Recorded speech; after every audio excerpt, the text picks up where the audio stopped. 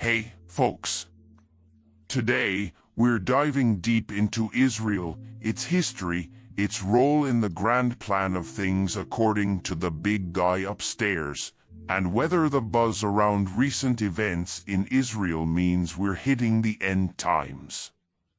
Buckle up because this ride's gonna be a thrilling one.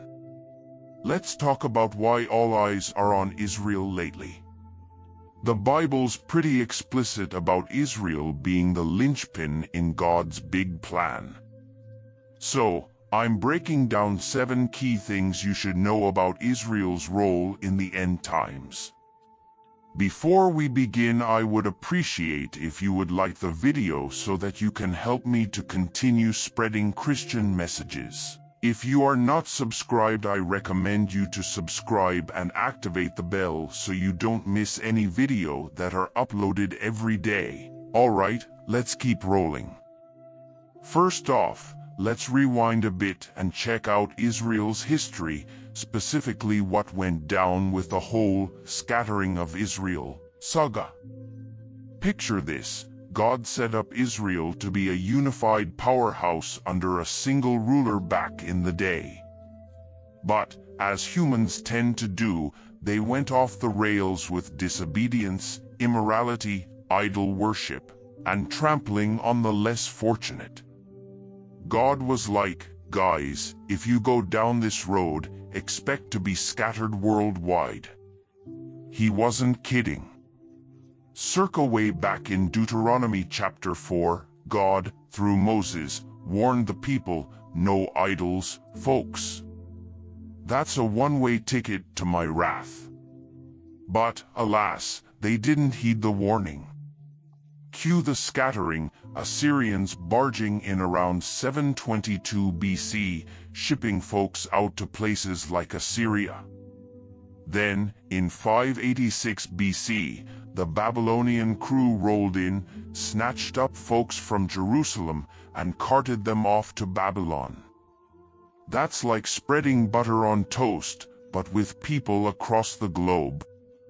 Fast forward through Persian and Hellenistic periods, and by 70 AD, the Jewish temple was toast, more lives lost, some sold into slavery, others running for their lives. Then, the 20th century dropped the Holocaust bomb, wiping out 6 million lives and scattering even more. It's been a roller coaster for Israel, bouncing around like a pinball machine throughout history. But wait, there's more. Now, let's move on to the regathering of Israel, which is a crucial part of this story.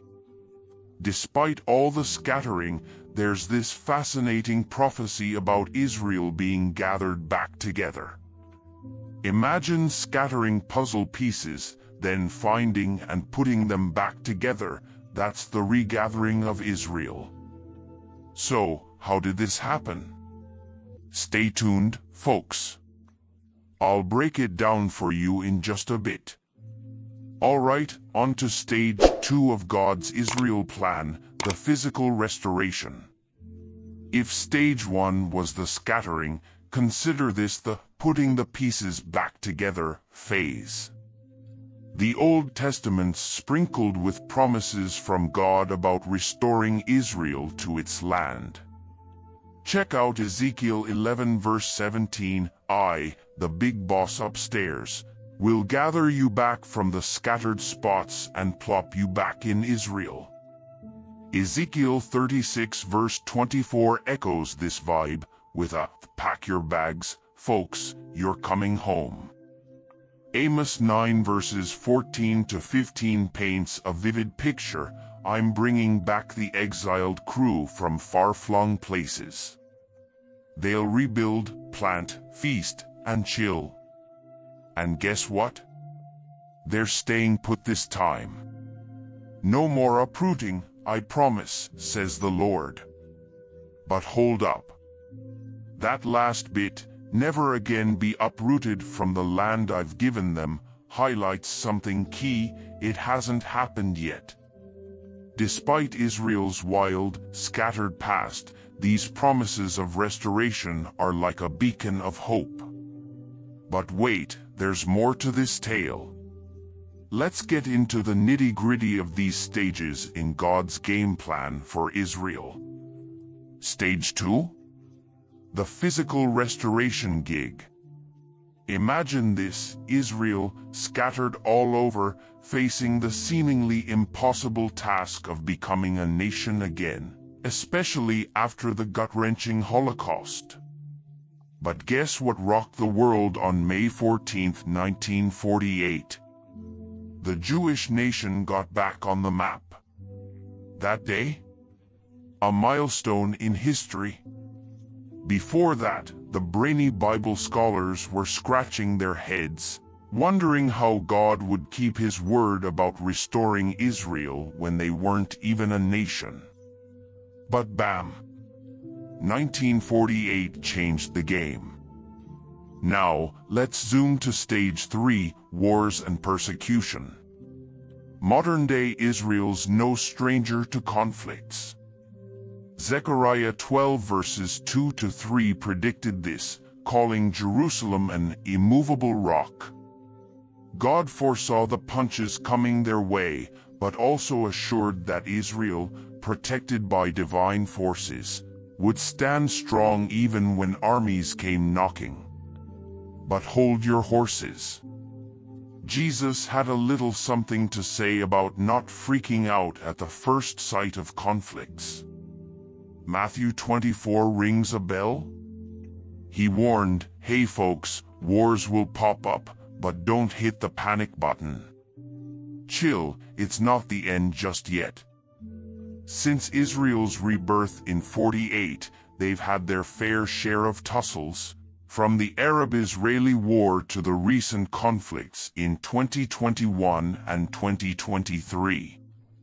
Wars? Yep, part of the plan, but not the final whistle. Stage 4? Enter the Antichrist and the Temple dilemma during the 7-year tribulation. Picture this: a smooth-talking Antichrist brokering a peace deal with Israel. They're thinking, hey, this dude's got our back. But halfway through, plot twist. He turns the tables, stops the sacrifices, and throws the nation into chaos. The Antichrist's grand finale? Placing some unholy object in God's house, causing major trouble. Stage 5's a doozy: persecution of Israel during the tribulation. Jesus laid it out in Matthew 24, warning about the Antichrist's dirty tricks. He'd pull a stunt in the holy place, and Jesus was spot on. His heads up? Like a survival guide for those living through that chaotic time. Think of it as a, hey, folks, you might want to brace yourselves, warning in the Bible. These stages? They're like puzzle pieces fitting into this massive prophetic picture God's painting. And guess who's the focal point in all this? Israel. Their past, present, and future are all tangled up in this divine storyline. Crazy, huh? But wait, there's more to unravel. Let's unpack what Jesus had to say to those potentially facing tribulation. Picture this scenario: a future you, reading this during a chaotic time, streaming events happening in real time. Jesus goes, "Pay attention, folks. When you see something off in the temple, a sign of trouble brewing, you better bolt. This ain't gonna be your average tough time, it'll be history's craziest. Pregnant ladies, new moms? It's gonna be rough. Pray your escape ain't in winter or on the Sabbath." Jesus, ahead of the game, drops these hints to help those in the tribulation escape persecution. See, amidst the chaos and extreme hardship, there's a silver lining. This harsh persecution leads many in Israel to hit pause, re-evaluate, and turn to Christ.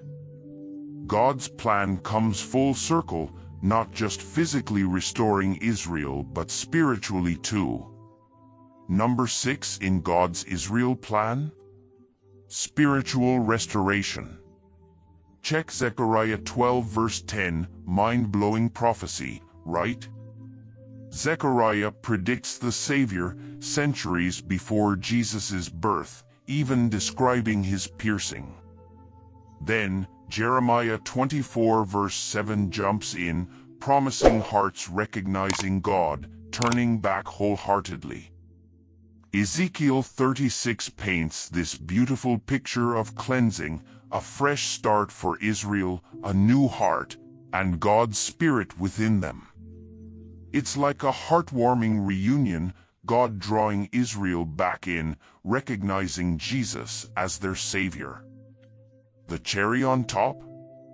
During this tribulation chaos, the Bible forecasts Israel becoming the main evangelists, spreading the word of Jesus. Picture Revelation 7 marking 144,000 Jewish evangelists, supernaturally protected by God to spread the gospel far and wide. These evangelists are critical players in God's plan, sealing them for a mission amidst the chaos, protecting them from harm. God's not done there. Revelation 7 details a pause on further judgment until these evangelists are sealed and ready for their divine mission. This ain't just a story about Israel's trials, it's about redemption, restoration, and God's ultimate plan coming to life. So, we've journeyed through God's intricate plan for Israel, from their scattered history to their spiritual rebirth, all playing out amidst chaos and divine intervention. But stay tuned, 'cause there's more to this divine plotline. In the last stage of God's plan for Israel, we're talking serious divine protection. This climax is the Battle of Armageddon. The Hebrew term Har Megiddo means Mount of Mago, right in Israel. And when things come to a head, God's stepping in. Picture it, the big showdown is set in Israel, the epicenter of all prophecy. Revelation talks about these demonic forces gathering for a showdown, but here's the kicker, God's got this in the bag. It's practically a done deal. Now, let's hit the bonus round, the reign and rule of Christ in Israel. Get this, when Jesus returns, his feet are touching down on the Mount of Olives in Israel. Zechariah drops the bomb about Jesus landing on the Mount of Olives, which is pretty much confirmed in Acts, telling us he'll return just as he ascended. Once that's all said and done, the beast, the Antichrist, and the false prophet? Toast. They're getting the eternal sizzle in the lake of fire. And here's where it all wraps up, the 1,000-year millennial reign. This is when Israel gets that divine makeover. Jerusalem's the hot seat, where Jesus sets up camp. Picture it as a worldwide pilgrimage, everyone honoring the Lord in Jerusalem. It's Jesus HQ, his reign as King of Kings. Even Zechariah's talking about it, how Jerusalem becomes a safe haven, and anyone who skips the party misses out. So, bottom line, Israel's got a special place in this grand divine plan. It's like the ultimate spotlight in history and prophecy. If you're curious about what happens after this 1,000-year shindig, check out my video on New Jerusalem, the heavenly capital in store for us. That's where the eternal party's at. Hope this gave you a solid overview of God's game plan for Israel in the big biblical narrative. Catch you in the next video. Peace out. If you enjoyed this video, give it a thumbs up and share with your friends so we can keep making them. For more videos like this, hit the subscribe button and remember to click on the notification bell. Also, be sure to check out our other videos as well. Thanks for watching.